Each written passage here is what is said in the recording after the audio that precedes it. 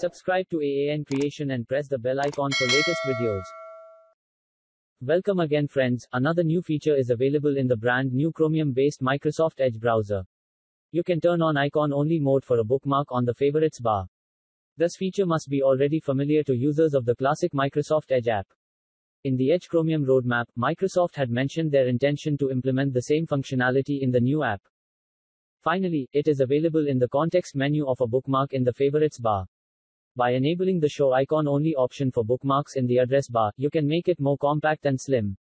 This can be useful on devices with small display size. In this video, you'll learn the steps to show icon only for bookmark in Microsoft Edge Chromium.